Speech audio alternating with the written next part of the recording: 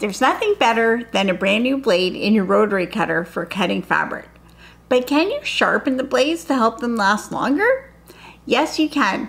There are tools that you can get to either manually or electrically sharpen the blade, and they're specially designed for this, just like you can sharpen knives and scissors.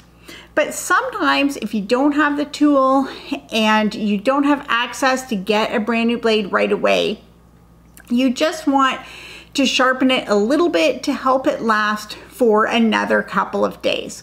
So this little trick will help you if you're just struggling and you just need that tiny little help for a short period of time.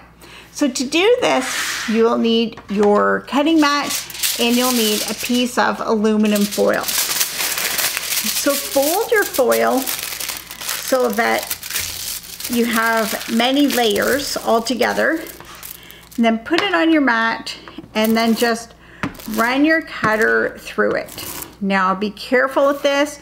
Don't get carried away and cut your fingers because that's really bad. But this will help to be able to extend your blade for a short period of time until you can get around to replacing that blade. So it's not going to help it last forever, but it might give you another few days or a week. So next time you're having trouble cutting your fabric and you just need your blade to be a tiny bit sharper, you can try this trick. For more quilting tips and tutorials, be sure to check out my website, epidastudio.com.